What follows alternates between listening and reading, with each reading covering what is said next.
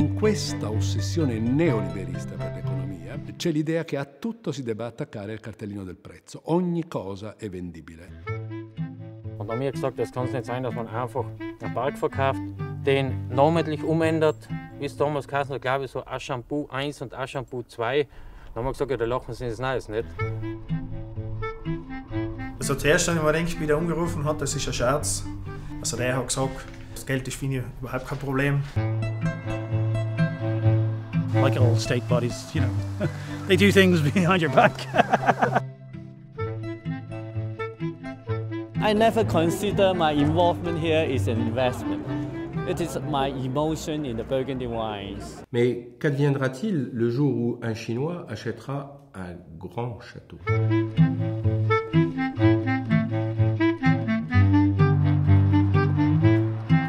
Es ist hier kein Disneyland und es ist auch nicht irgendwie eine gemalte Wand, die zukünftigen Anwohner vor dem Straßenlärm schützt, sondern das war ein richtig menschenverachtendes Bauwerk.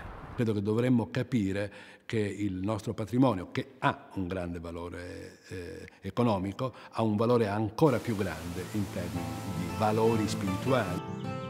Il concetto di bene comune è esattamente questo, insomma. Ognuno di noi deve sentire un legame sempre più stretto con questo territorio e con questi monumenti, che è poi la coscienza civica di un popolo. The state owns a lot of real estate, including a number of islands. And I see no reason why anything should be owned by the state. Τελείως αποφασίζουμε και διατάζουμε. Αυτή είναι η πολιτική, χωρίς να ρωτήσουν τον τοπικό παράγοντα. We are looking to change the constitution. Our constitution has the state claiming ownership of all our natural resources. We are looking to change the word state to the people. It's a small change with huge significance. Wir sagen, man muss förmlich einen Prozess initiieren, um Bürgerinnen und Bürger auch mit einzubinden.